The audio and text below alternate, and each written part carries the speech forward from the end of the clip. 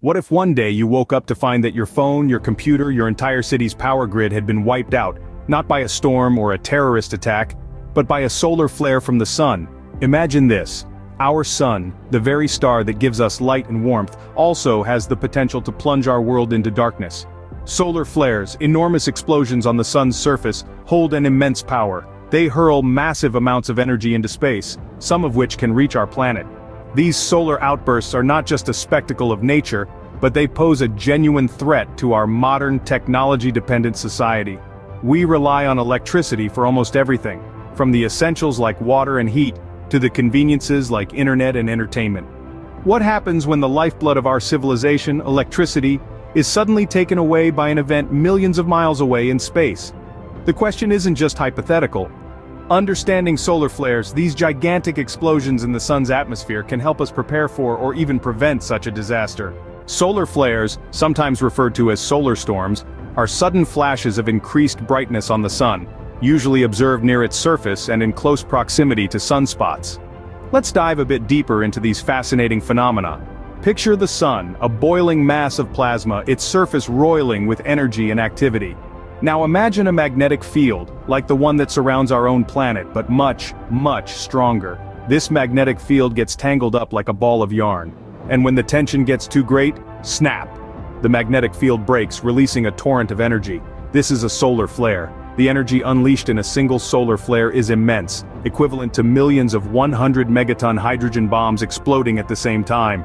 The majority of this energy is radiated as light across the entire electromagnetic spectrum, from radio waves at the long end to gamma rays at the short end. These flares occur in areas of intense magnetic activity, places where the sun's magnetic field is the strongest, typically near sunspots. Sunspots are cooler, darker regions on the sun's surface, where energy is suppressed by the sun's intense magnetic field. It's like a lid on a boiling pot of water. Eventually, the energy beneath bursts forth, and we see a solar flare. How often do these solar flares occur? Well, that depends on where the sun is in its 11-year cycle. During solar maximum, the period of greatest solar activity, there could be several solar flares each day. During solar minimum, periods of lower solar activity, flares are less frequent. But here's the thing to remember, not all solar flares affect Earth. Only those that occur on the side of the sun facing Earth, and only if the conditions are just right. Solar flares are a natural part of the sun's cycle, but their impacts on Earth can be significant. They're a testament to the incredible power of our closest star, a reminder that we're at the mercy of the cosmos, even from 93 million miles away. But how does a solar flare, a phenomenon occurring 93 million miles away, manage to affect our power grids here on Earth? You might be asking yourself this question. The answer lies in the complex interplay of solar physics and our own planet's magnetic field. First, let's delve into what a solar flare actually is. It's a sudden, violent eruption of energy on the surface of the sun, equivalent to millions of hydrogen bombs exploding at once. This eruption sends a stream of charged particles or plasma hurtling into space at incredible speeds. If the Earth happens to be in the path of this plasma, things can get interesting. The Earth, as you may know, is surrounded by a magnetic field. This field protects us from most of the sun's harmful radiation. However, the force of a solar flare can cause disturbances in this field, leading to what are known as geomagnetic storms. These storms are not a cause for concern in themselves. They're responsible for the beautiful auroras we see near the poles. But they can also induce electric currents in conductive materials. And guess what?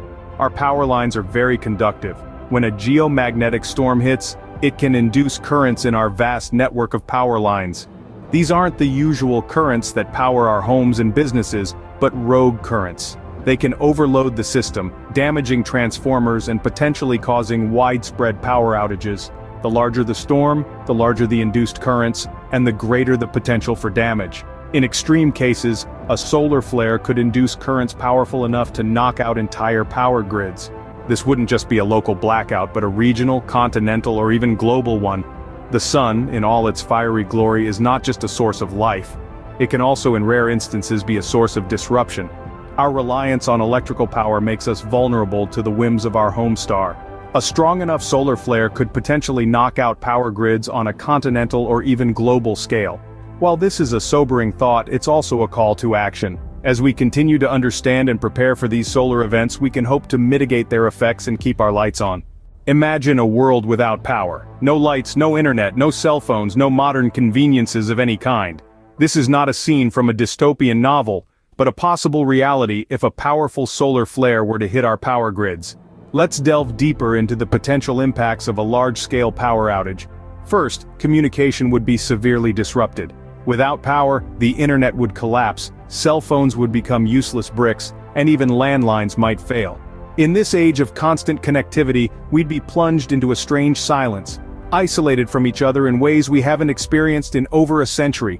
Transportation would be the next casualty. Without power, traffic lights would fail, causing chaos on the roads. Trains would stop, planes would be grounded, and even our cars, increasingly reliant on electronics, might refuse to start. The world would seem a lot bigger and a lot slower, without the ability to move freely and quickly.